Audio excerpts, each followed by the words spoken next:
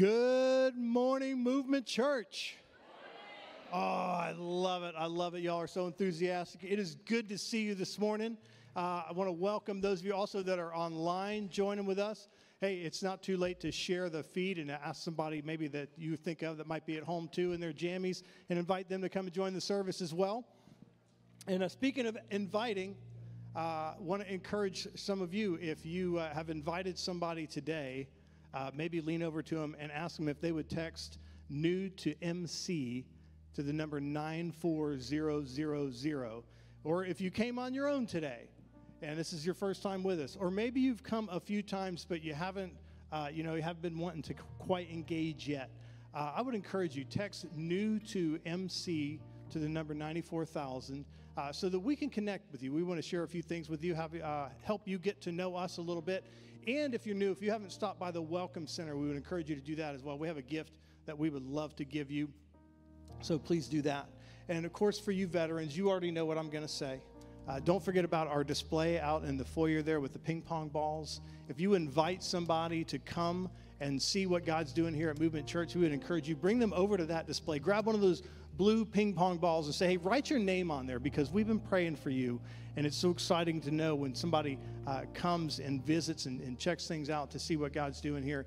And if you're out and about in the places where you live, work, and play, and you have a gospel conversation with someone, if you share the reason for the hope that you have in Christ with another person, we want you to write their name on that ball and drop it in there because we get to look at those and know that those aren't just ping pong balls in that display. They represent lives and stories and people that God loves. And so we pray for them. We see them. We're encouraged by them.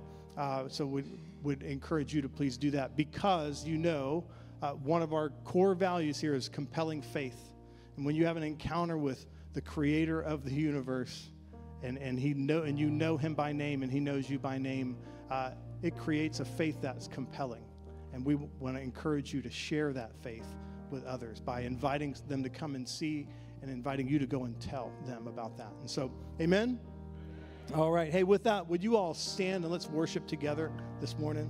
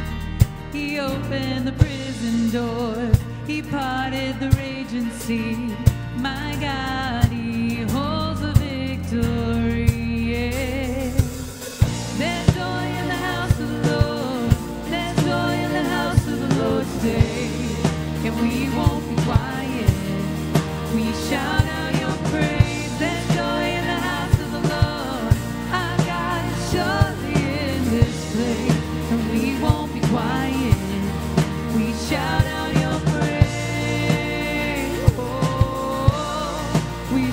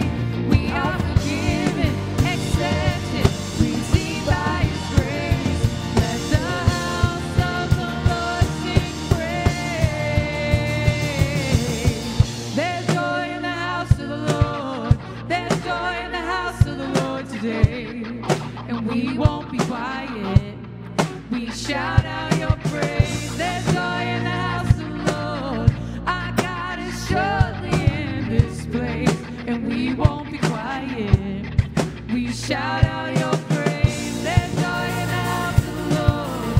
There's joy in the house of the Lord today. We won't be quiet. We shout out your praise.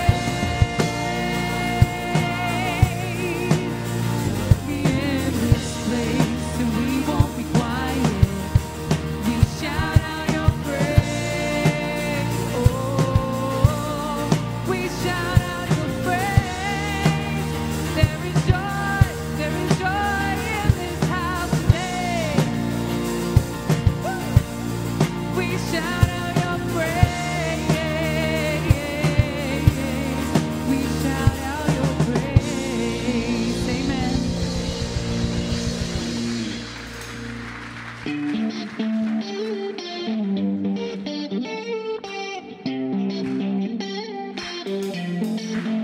You're indescribable in every way. You search me out and now I'm caught up in your grace. Heard my name across the ocean. You pulled me closer. The current changed. You showed me light, new horizon, a silver lining, a brand new day. And I'm like, oh, I can't find the words to say. And no, you're higher than all my ways, and Lord, it's you who opened my eyes to see and poured out your heart for me. Oh my God, you're indescribable in every way. You set me out, and now I'm caught up in your face. I just can't fathom it. I can't make sense of how your love so undeserved and never ends. You give me freedom that leaves me breathless. My glimpse of heaven is life with you. Now there's no fighting this gracious rhythm. I lift my hands high in praise to you. Now every time I go, I can't find the words to say. And you're higher than all my ways, and Lord, it's you who opened my eyes to see and poured out your heart for me. My God, you're indescribable in every way. You search me out, and now I'm caught up in your face. I just can't fathom it. I can't make sense of how your love so undeserved and never ends. You're indescribable, ooh, ooh, ooh. So indescribable, ooh, ooh, ooh. You're indescribable, ooh, ooh. So indescribable, ooh, ooh, ooh.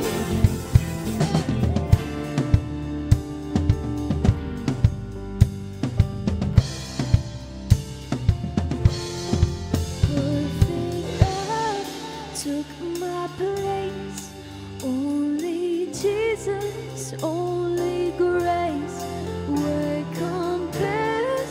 What comes close? Where you call me, I will go. You're indescribable in every way. You search me out, and now I'm caught in your face.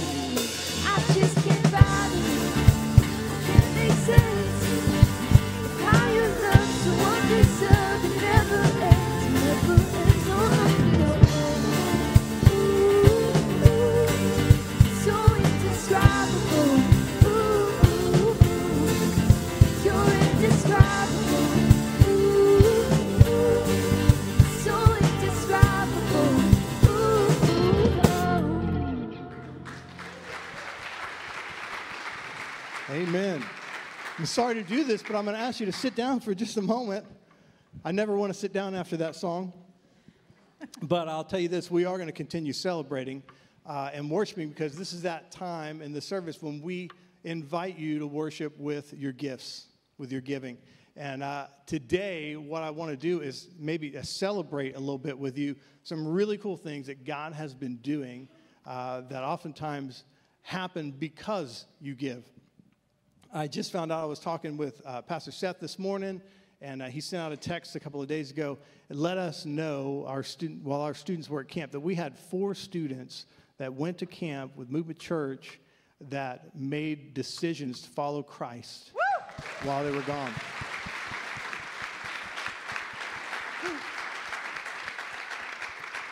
That is 4 people that have entered into the kingdom, 4 people who life with Jesus started right on that day and continues forever.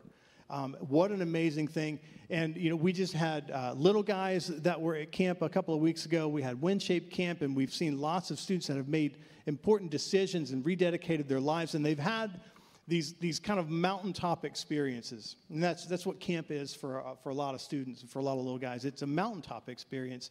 And the mountains are great, right? We want to go visit the mountains. We want to be up there, and we want to see what God's doing and just survey the beauty that's all around us, right? But here's the really cool part, and this is what I love about Movement Church. Mountaintops are great, but fruit grows in the valley. And those students are going to be coming home, right? And it's going to be, you know, back to life as it was before camp, right? Except it doesn't have to be that, because there's ministry that takes place here. And it's the same for us in our lives. When we have a mountaintop experience, the fruit grows in the valley. The fruit grows during those everyday moments that we experience. And when we experience them in honest community, and we experience them at a place where we are constantly at the feet of Jesus, right? And when our students can come back to a place where there are adults that love them, where they can come back to a place where there's ministry that's happening and discipleship that's taking place, the fruit begins to grow, right? And we get to see this happen time and time and time again. And we get to celebrate together. And a lot of this happens because you guys are sitting out there and saying, you know, I want to give to that. I want to invest in what God's doing in and through his people here at Movement Church and in the community and all over the world. And so I want to encourage you today, as you give, celebrate. As you purpose in your heart to give cheerfully, celebrate that fact, knowing that there are 4 people whose lives have been forever changed, forever transformed. What an amazing thing we get to be a part of. Amen? If you would like to join us in that today, if you'd like to give, there are several ways you can do that. If you're the old-fashioned cash or check kind of giver, you could do that. There should be somewhere near one of the seats in front of you, there should be a little envelope there that you can place that in and drop it in one of the corner boxes in the foyer that's out here. If you'd like to give online, there's some instructions behind me up on the screen. But would you pray with me as we just bless this time of offering? Heavenly Father, you are an amazing God, indescribable, in fact. God, thank you for what you've done. God, thank you for those 4 souls, God, that whose lives are changed. God, thank you that you are working, that you have worked and will continue to work in and through your people here at Movement Church and in our community. Pray that you would take these gifts today and bless them, do things with them beyond what we could ever even imagine. And we'll give you all the glory for it. In the mighty and matchless name of Jesus, amen. Hey guys, let's stand. Let's continue worshiping this morning.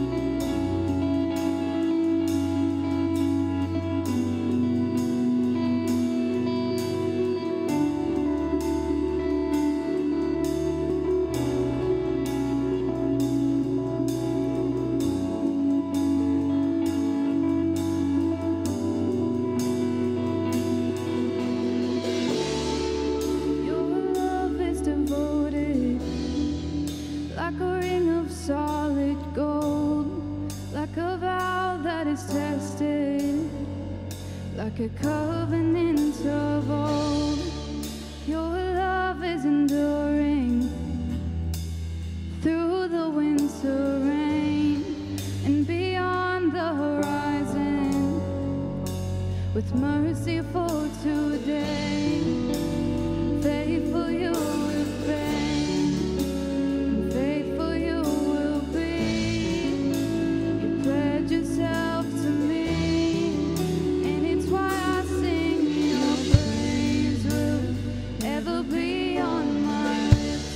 Ever be on my lips, your praise will ever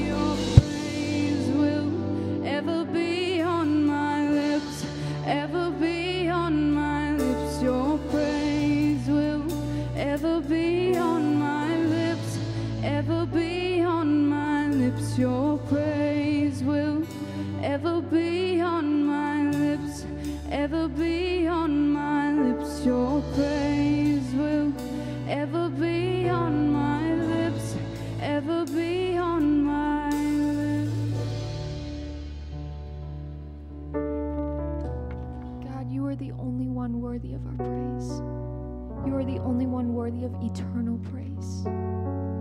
You are faithful when we are unfaithful. You are always there. Even when we forget you, you're always there waiting for us to come back to you and to praise you and to give you everything that we are.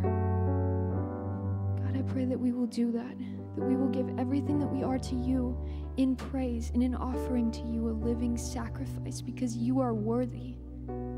That's all there is to it. You are worthy. And even including giving your Son to die for us, to save us from our sin. You gave us so much, even though we are unworthy. So God, help us to praise you and to honor you in everything that we do. In Jesus' name we pray. Amen.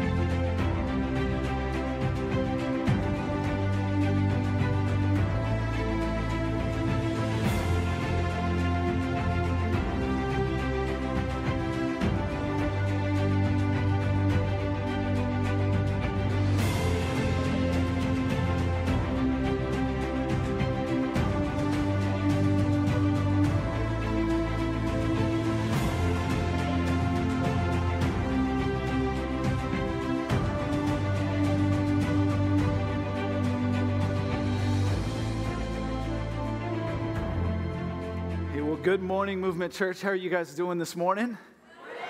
It is great to see you. Glad to have you joining us online as well. I don't think I need to tell you where we are. You've got it figured out by this point, right? Walking through the life of David. I did ask in the first service, just to make sure, I'm wanting to do kind of a temperature check to make sure you guys are still good. We haven't switched up a series in the past couple of weeks. So is everybody still good? We're all right clicking along with David. You're still getting a little something out of it, even if it's just good nap time? Yes? I just want to make sure, because, we got to check those things. And maybe you're like, well, I don't want to say publicly. You can send me an anonymous email. That's fine. And I'll put it in my anonymous folder. Anyway, we are back into 1 Samuel. Today we're going to be in 1 Samuel chapter 30. If you want to go ahead and start turning there, or those of you joining us online, you can go ahead and pull that up on the tab at the top. But David, a man after God's heart, a man pursuing God's heart consistently, regularly. Last week we left David in 1 Samuel 25 dealing with his dummies, right? And to kind of soften it, those dummies are those people who at times in our lives we feel like we've poured into them, we've invested into them, and it just seems as though their response is foolish. It seems disconnected, and we find ourselves frustrated. And what we learned by looking at that interaction last week, not so much from David, but from what God ended up doing in David, was first that we can't let emotions drive our decision making. We cannot allow emotions to become the sole factor in our decision making. Now, we don't ignore those emotions, which is actually what we're going to talk about a little bit today, but we don't let them become the deciding factor. We also don't project on and punish the many for the offense of one.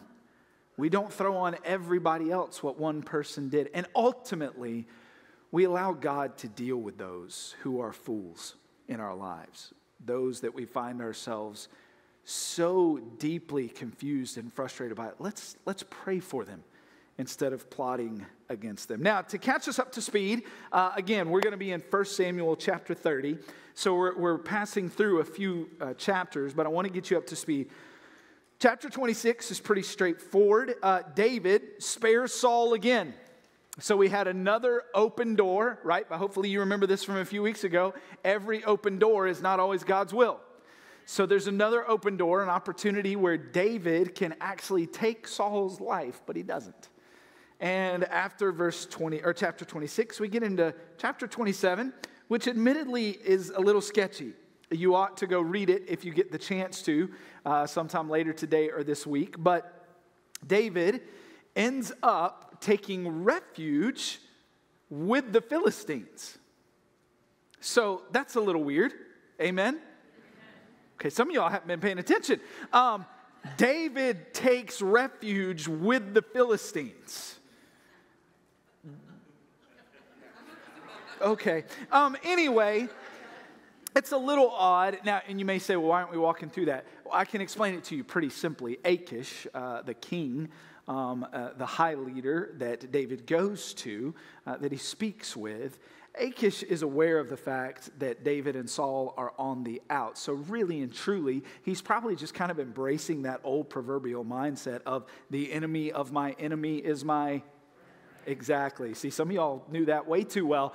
But he's just kind of embracing this mindset of, listen, we'd rather have David kind of, quote unquote, on our side than against us. And so Achish takes him in and he gives him a city to call his own, David and all of his men and their families. Achish gives to David this city, Ziklag, this village, Ziklag. And so that's where they set up camp. That's where they live. Ultimately, as we get into 28 and 29, we find that many of the Philistine princes are not happy about this. And they go to Achish, and Achish says, okay. And he says, David, listen, I gave you what I gave you, but you're going to have to stay away. We can't do this. This isn't a partnership that's going to work. David knows it. Achish knows it. And that brings us to where we are today. Now, last week, we talked a bit about our emotions and the role that they play in our lives, and today we're going to build on that.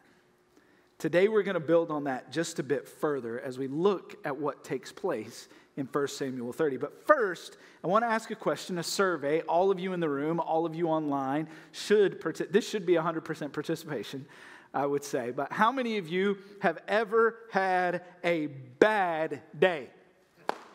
Yeah?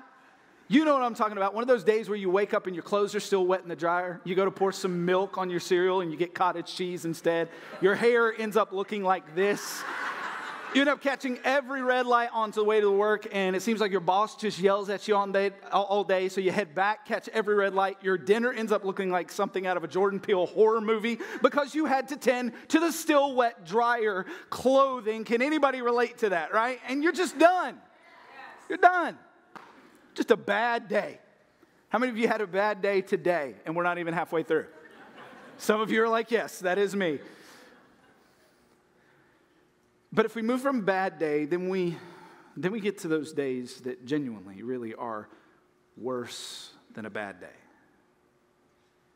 We get to those days where it's not just wet clothing in a dryer, it's the loss of a job or a friend. A family member. We get to those days where it's not a boss yelling at us, but it's a doctor giving us a diagnosis. And it's not just a bad day, it's worse than a bad day. You ever had one of those? And then there's a whole different level altogether. It's not just a bad day. It's not just worse than a bad day. It is the worst day ever. And some of you today, you can relate to that. Because as the timeline of your life goes, it feels like where you are right now is the worst day ever. Some of you, you feel like your worst day ever is behind you, and yet there is a part of you waiting for the proverbial shoe to drop because you feel like there's a worst day coming. And so today, as we look at David, as we examine again his life and his responses and the way God moves and works in his heart, we're going to discover how it is we deal with our worst day ever. That's what we're going to uncover. Because if we look at this text, catch with me what's going on here. When David and his men came to Ziklag on the third day, Ziklag, that's where they make their home now, told you a moment ago.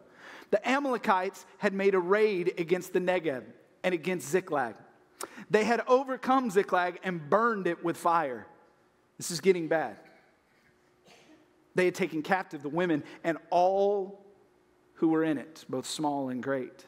So the women and the children.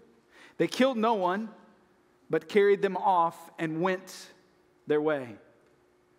And when David and his men came to the city, they found it burned with fire, and their wives and sons and daughters taken captive. Get that image in your minds.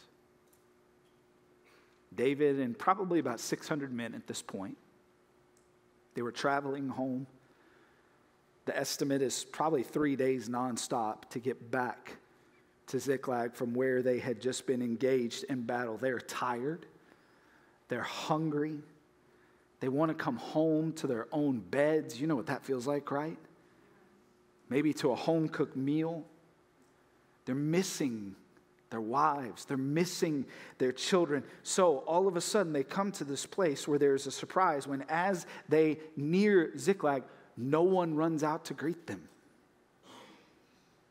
No children with the small voices crying out, "Daddy's home! Daddy's home!" No wives coming out to say, "Sweetheart." And then they notice what appears to be pillars of black smoke billowing on the horizon. And knowing that something is not right, they pick up their pace, only to find their homes reduced to piles of ash and their families gone.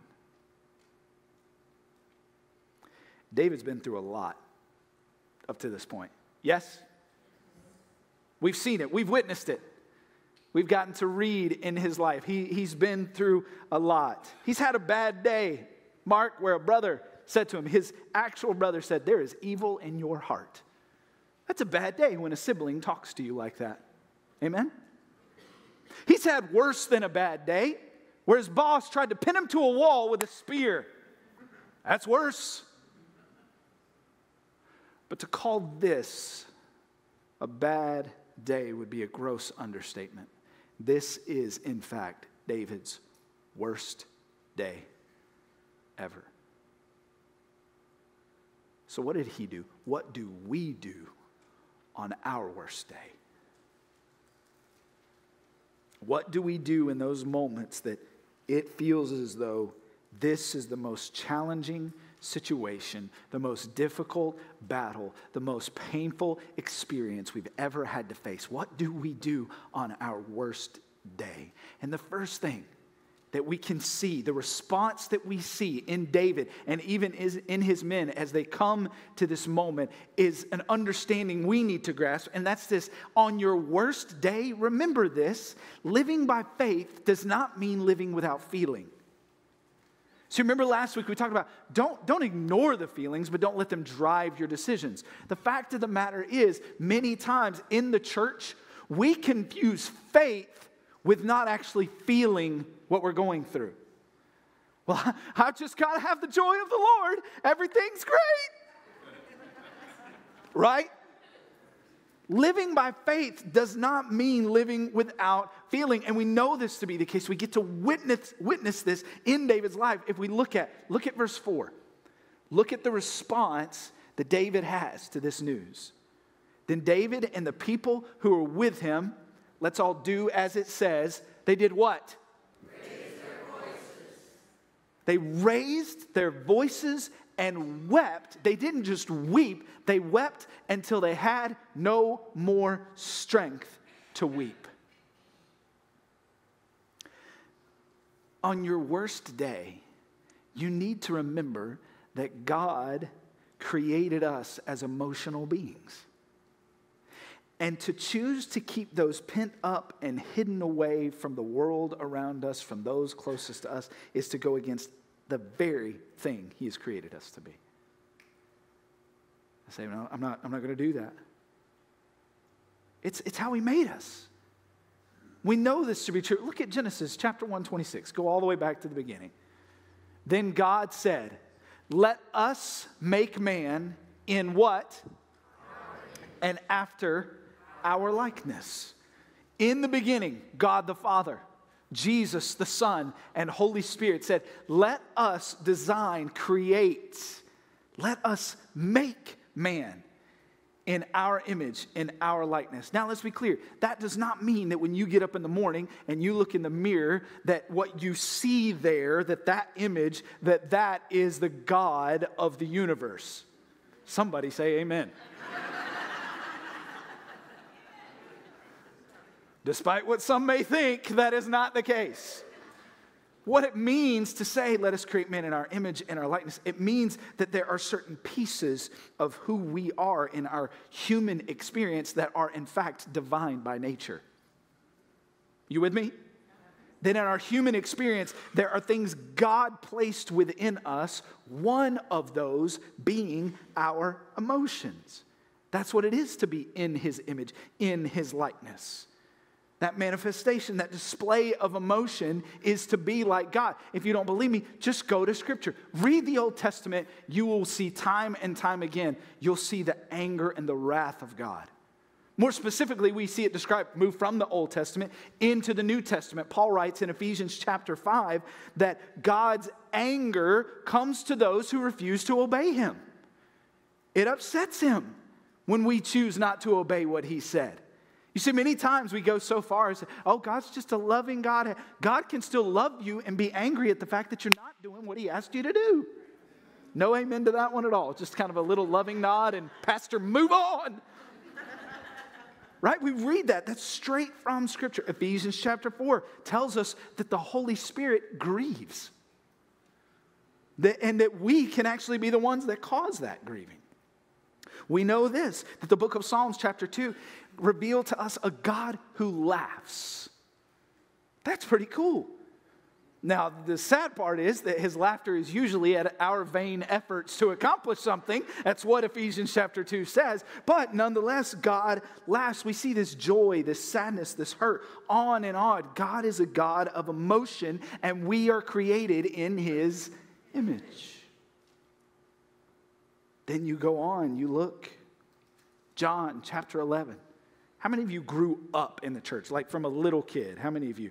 Several of you. So you remember this. Maybe it was VBS, maybe it was Sunday school, something like that. You can remember when they would have the memory verse challenge. Go home, memorize a verse, and you get a blow pop, right?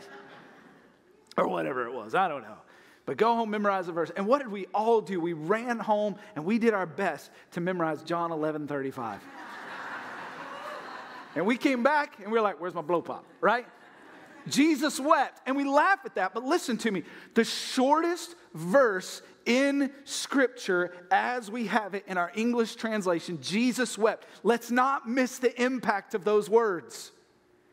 Let's not miss God in the flesh moved to tears. Jesus wept. Moved to tears at the loss of a friend. Moved to tears at the lack of faith of those who had called upon him. He was emotional as he walked this earth. And hear me, sometimes the best thing, sometimes the only thing you can do on your worst day is to cry. A little. Maybe a whole lot. Sometimes the fastest way to healing, hear me, sometimes the fastest way to healing is actually brokenness. The quickest route to strength is weakness in our tears. So we see that God is an emotional God. We see the emotion of God, but we also see the response of God to our emotion. Psalm 145, he fulfills the desires of those who fear him. He hears the cry and saves them. Job 34, he hears the cries of the needy, of the afflicted. Psalm 116, David writes this, he listens to my voice and my cries for mercy. Isaiah 38, verse 5 tells us of a God who literally sees with his eyes our tears. Now, when our babies are babies, I've got a picture here of my oldest holding his little sister right after she was born. Like this perfect, beautiful picture, all is calm and serene. But you know as well as I do, right, that babies, when our babies are babies, they have to communicate with us. And the only real form of communication that they have is a cry. Like Canaan crying in his sister Karis's face when they were babies. Back up off me! I don't know what he was saying, but probably something like that. But when they're babies, they cry. They cry for a diaper change. They cry because they're hungry. They cry because they're tired and exhausted and worn out. And then as they grow, that cry turns to verbalizations. It turns to words. It turns to statements of, Mommy, right? When they want something or need something. With me, Daddy was quick. It was Daddy, Daddy, Daddy. That's how they said it. Daddy. And then they become teenagers, right? And they use their words. Sometimes they use their words and they're Dad, you know. Or they want mom's attention and it's like Stewie from Family Guy. Mom, mama, mommy, mom, mama, mom, mama, mommy, mommy, mom, mom, mom. Whatever it is, they begin to use those words to convey what it is they need. And then we respond and say, okay, give me just a minute. I'll help you out. Yeah, let me help you out. Or sometimes we go to our happy place and just ignore them. Don't judge me. Don't judge me. But because they begin to use their words as they are older, when we hear a loud cry or a scream, our response is very different. Because they now use their words to communicate with us pretty regularly. Anytime there's some sort of shout or cry, we respond differently. Like Canaan running around on the pool deck at home, and he catches the edge of the guard, and it peels the skin off of his toe. And we hear, the response is different. Mamacita runs immediately. She moves to the sound of a cry to offer comfort and help. God hears your cry. Not only does God hear your cry, he sees those tears, and oftentimes he is, hear me, he is quicker to respond to that brokenness than to the pride that says, I'm fine. It's how he created us. It's how he designed us. So we need to stop trying to pretend everything is fine when in fact what we really need is to fall apart in the Father's arms. And listen, let me just say this. Maybe for the manly men in the room today. Or the womanly women. Still don't know what that means. It just doesn't work. But maybe you're someone who says, well, I don't do that. Again, especially if you do happen to be a man who says, well, I don't do that. I don't cry. I need God to hear me, but I don't cry. I'll just throw this out. Until you, like David, have killed a bear and a lion and a giant and led 600 men into battle, I don't want to hear, I'm a man, I don't cry.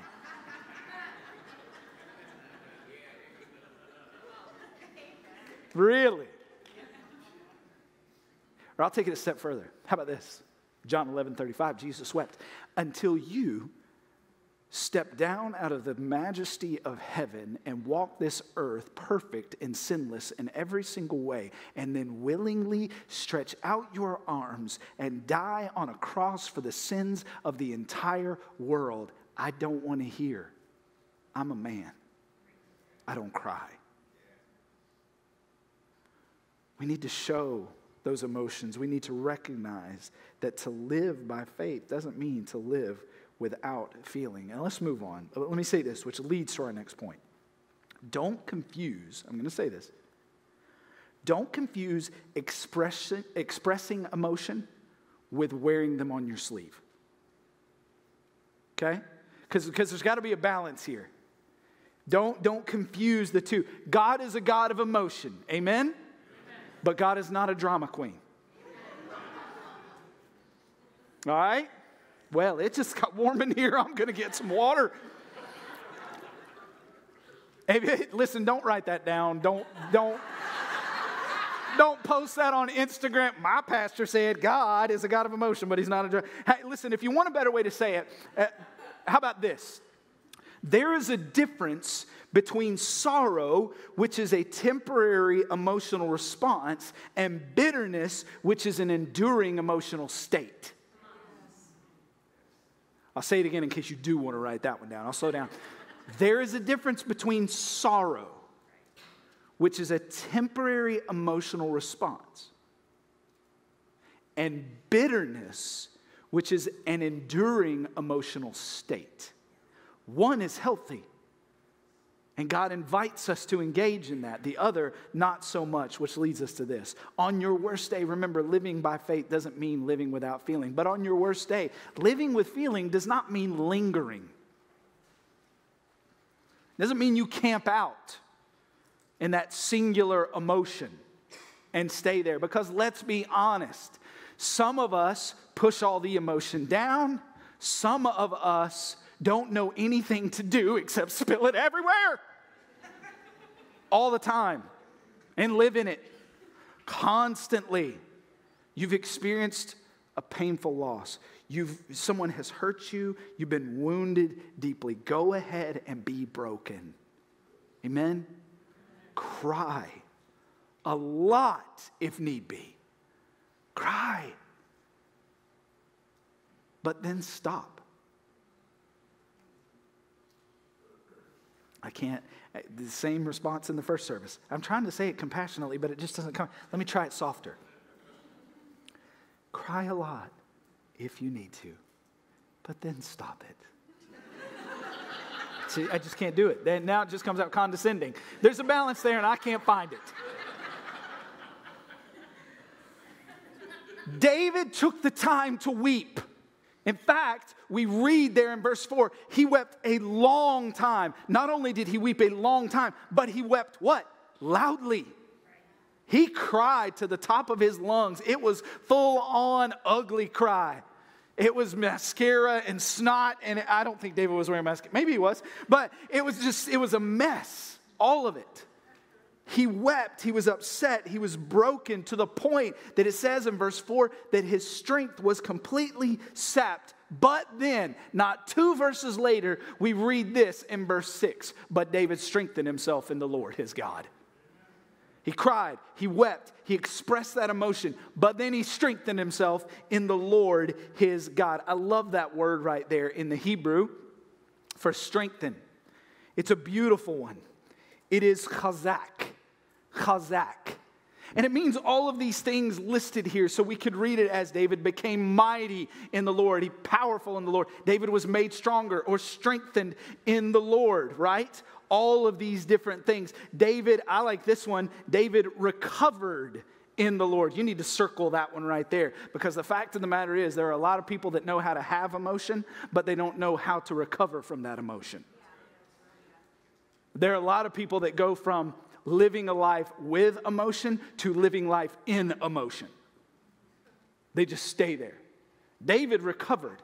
He overcame. But the one I love the most, many of your translations may say this, it actually reads this way, that David encouraged himself in the Lord. David encouraged himself in the Lord. Yes, he was made stronger. Yes, he recovered. Yes, he overcame. But he encouraged. And don't miss this. Who did David strengthen? Who did David encourage? Not a trick question. Who was it? Himself. Catch it. His best friend Jonathan isn't around right now. Catch this. In this moment, David didn't have his family around. There wasn't really anybody there. You're like, well, Nate, he had all of his men. No, because if you go back in this very verse and read what happens before he encouraged himself, look at what it says. David was greatly distressed, for the people spoke of stoning him. They spoke of stoning him because all the people were what? Bitter in soul. They were broken over their loss, and they said, David, this is on you, man. This is all your fault. This is because of what you did. And so, as they're screaming at him and yelling at him and telling him, David, you're such a jerk, and now we've lost everything, David's just like, man, I don't know what to do. And so David goes over and he sits in the pile of ashes that used to be his house. He grabs some ice cream and some chewy chocolate Chips Ahoy. And he says, I don't know what I did, but it's just not fair because it wasn't all my fault. I'm not the one who burned it down. I mean, others are mad at me. My family's gone and my kids are gone. My house is burned. My house burned down too. Oh. No. That's not what David did. And what's hilarious is that many of us, that's what we do on a bad day. I just can't believe my clothes are still wet in the dryer. This day is ruined.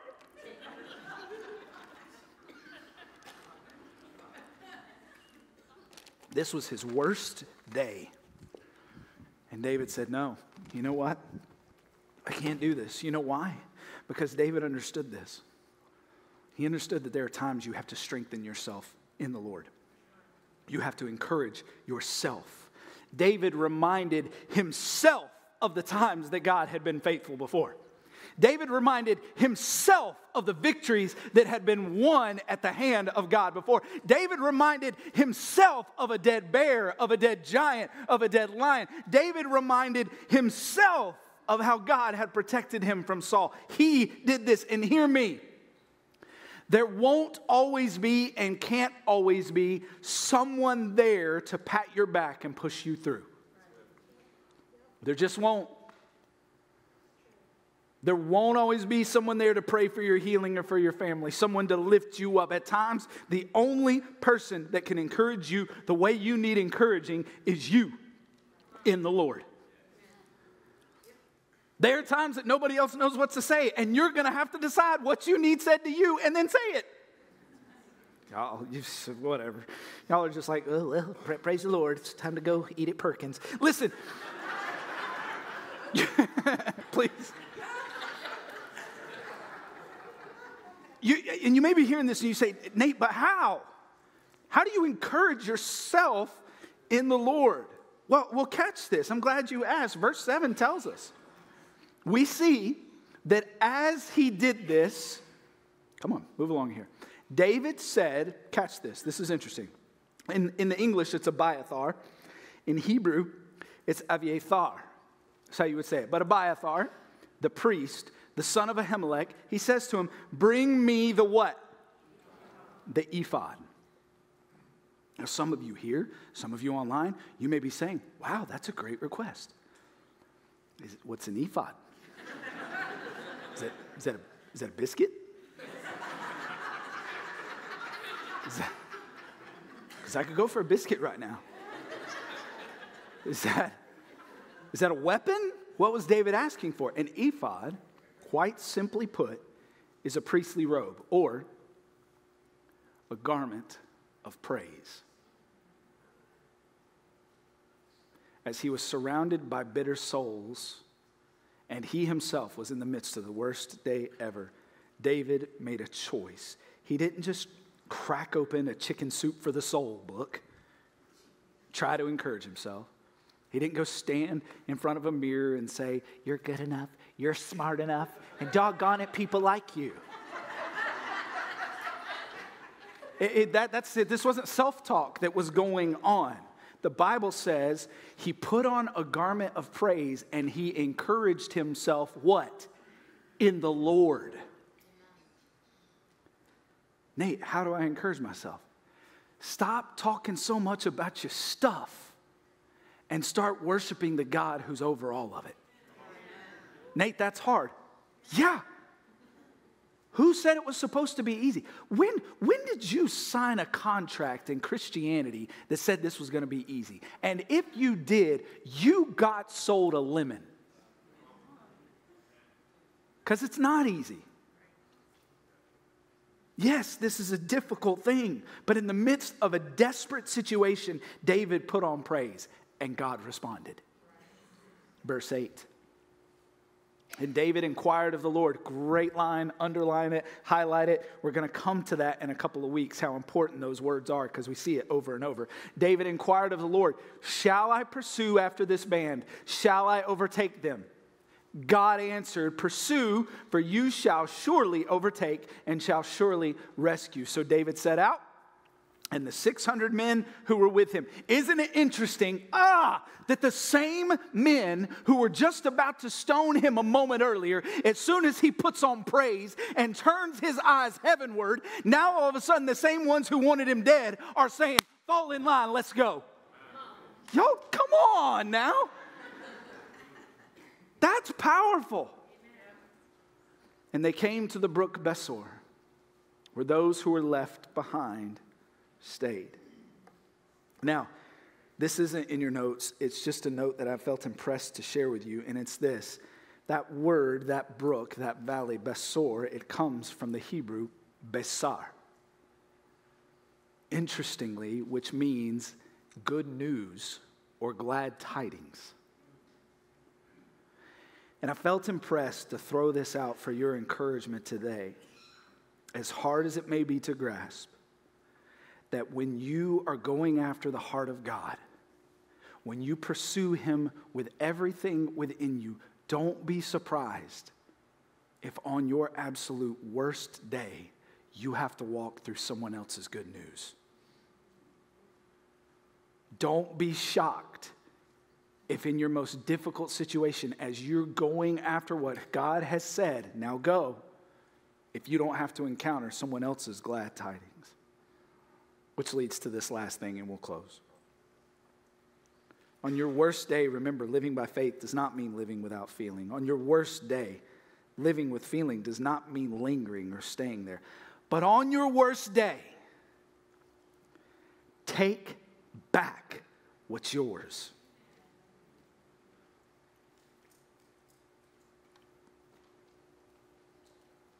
Take back what God has rightfully blessed you with. The things that He's placed in your life and said they are yours to steward, to take care of. Go take that back. Don't just settle for the fact that the enemy came and burned it down and now, oh well, it is what it is. I've seen too many great, amazing, well-meaning Christ followers who fall into these emotional traps where they've experienced a loss or a difficult, really difficult time, and then they just settle. This is it now. This is just life. Hear me. Hear my heart when I say this. If the enemy, if you're here today, and the enemy has taken your peace, take it back. It's not his to have. Some of you right now, listen, I'm going to say it again, babe. If the church would get as militant about the things of God as they do about positions in political parties, what? Look.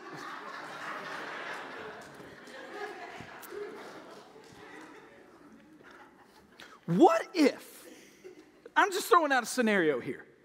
What if we campaigned for people who are the followers of Christ to take back their peace as much as we campaign to take back presidencies?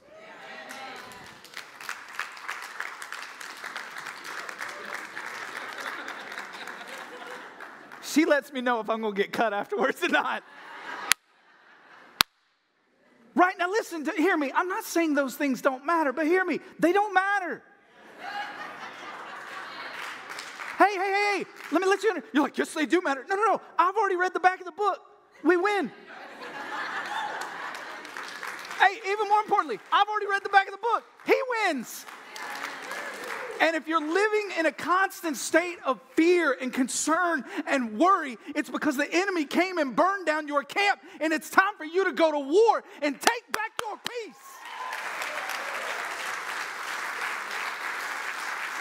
Well, Nate, I'll only have peace if. No, you have peace. He's a person. His name is Jesus. Listen to me. I feel the Holy Ghost up in here. I just feel like, listen, hear my heart when I say this. If he snatched your home, take it back. You're like, I don't know what to do with my kids. Inquire of the Lord. Lord, are those my kids or are they the enemy's? Do we know the answer? Take them back. If your finances are out of control, take them back. Like, Nate, it's not that simple. You're exactly right. It's not that simple. You'll still have to go to war, just like David did. But you can have the confidence after having inquired of the Lord that he is the one there with you. If the enemy has ripped through the seams of your marriage, take it back. Stop settling for the cultural dispositions of this world that say, well, things just don't work out sometimes. No, you say this will, because what God has joined together, let no man separate. Now hear me. Because I know some of you are going to say, but Nate, my marriage, I understand. But I can guarantee you that the vast majority of marriages that end in separation and divorce, it is not because there's a legitimate reason. It's because someone didn't fight. There are cases that are outliers. I want to confess that so you don't walk away wounded. There are cases where real hurt and real abandonment and real abuse have taken place. I get that. But a lot of times we call abuse what's really just offense.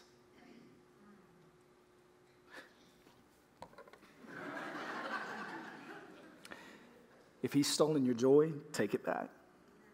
Not his to have. But Nate, what if? Stop right there. Because that's exactly what gets us in trouble every single time. What if? Go back to verse 8. We see, after David struck them down, twilight until the evening of the next day, not a man of them escaped except 400 young men who mounted on camels and fled. David recovered everything. Verse 18 says, everything the Amalekites had taken, David recovered it. But look at verse 8. David inquired of the Lord, and God answered. Nate, but what if? If God has answered, God is with you. And I can promise you, you don't need to pray about, well, does God want me to have my joy? Does God want me to have my peace? What? You don't need to pray about that. That's a given in the Christian walk that he wants you to have his joy and his peace. I can tell you, it's a given apart from those conditions that, yes, I alluded to, but it's a given that he wants your marriage to be strong and thriving. Why? Because it's a testimony of him and his church. He wants that. So you don't need to pray, God, is my marriage supposed to work out? Yes. God, am I supposed to have joy? Yes, he's answered. And he said, I'm with you. I can remember when all of my kids got to ride a roller coaster for the first time. The coolest thing was every single one of my kids, they just hopped right on and rode. They just jumped on and rode it. They hopped on this one when they were barely tall enough to ride it. This is Wild Eagle up at Dollywood. It's one where you hang off the edge of the tracks. Love that. Who loves roller coasters? Who hates them? Your palms are sweating right now just looking at this. I get it. I'm with you. This is Velocicoaster just over at Universal. It's just a couple years old. That one is intense. I'm still recovering from the times that I've ridden it. That's what I get for being old, I guess. This one, we took this every time that they rode their first roller coaster. This is Kanan, his first time on Rock and Roller Coaster. He was barely 5 years old. And we may or may not have stuffed his shoes just a little bit. But here's what's fascinating. My kids would get on that coaster, and the way it would happen was all due to one reason. My wife told them what was coming. They said to Mommy, "Mommy, what's this going to be like?" They inquired. And Mom responded, "It's going to be a little scary. It may even make your tummy feel kind of crazy. But you're going to make it through it, and I'll be with you." And so they would ride the ride every single time. They got off, they looked right at us and said, "Let's do it again." But they would follow up with, "But Mommy, will you ride with me?" She was the first one. She rode with all of our kids the first time they rode a coaster like that. She's a brave woman. Or I'm a smart man. I don't know which it is. But they would get off and they say, "Will you be with me?" You inquire of the Lord, and he assures you. That's what happened here in David's life. Same for you today, even on your worst day. Take it back. There are going to be times that God says, "Nope, that's not yours to take back." Things that you think. And listen, let me tell you this. There are going to be times that you're going to cry, then you're going to encourage yourself in the Lord, and then the Lord's going to say, "It's okay, go ahead and cry again." This is not a 1, 2, 3 step, okay? This is just a look at how we can respond when it just seems it can't get any worse. Father, we pray that as we leave from this place, our hearts would be encouraged.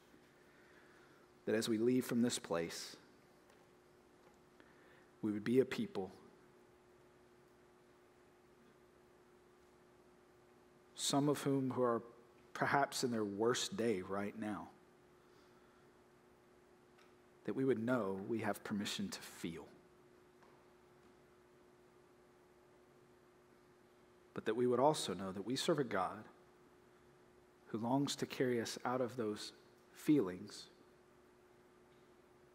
that we might experience something better. Your comfort in the midst of and through our pain. That we might experience the victory of the one who longs for nothing more than for us to take back our joy, to take back our peace, to take back our homes and our marriages and our children. Lord, let us leave here with a militant spirit for the things of God. We love you. We praise you. We pray all of this in Jesus' name. Amen. And amen. God bless you guys. We love you so much. I do want to remind you, if you weren't in early enough to hear it, we had 4 students come to know Christ at camp this past week. Amen. If you hadn't heard this news, at WinShape just a couple of weeks ago, we actually had 18 students come to know Jesus Christ. 18 kiddos come to know Christ, which is amazing. That said, a few of those will be part of one of our favorite celebrations, and that's baptism that we do at the end of every other month. So we'll have several of those that will be baptized on that day. But maybe you're here and you began your journey with Christ recently, within the past couple of months. Or maybe you've been on this journey with Christ for several years, but you've never made that faith public. I want to challenge you. Take this as an opportunity, an open door that God is in for you to make your faith public. You can sign up by going to this link right here. You can see one of us or our staff team or at the information desk. We would love for you to be a part of that day. Maybe you've got kids or a sister or brother or someone who needs to take that step. Encourage them, pray with them, and we want to be a part of that celebration with you. I also want to let you know there's a cool event that our prime timers, that's our senior adults here at Movement Church. Our prime timers are out there, and they're they're sponsoring kind of a cool event that's coming up. Is it this weekend or the next weekend? I can't get it right in my head. But if you want to see them, it's a scavenger hunt of sorts where you'll get together a team and just have some fun and then come back to the church and hang out. So if you want to be a part of that, stop by and see them. They're out there under that tent. But know that this week I'm praying for you guys. Those of you who are having your best day ever, we rejoice with you. Amen. And those of you who are right now walking through your worst day ever, we weep with those who weep. And we're here for you. And we're here to do it alongside of you. In Jesus' name. Amen. Amen. God bless you guys. Have a great week.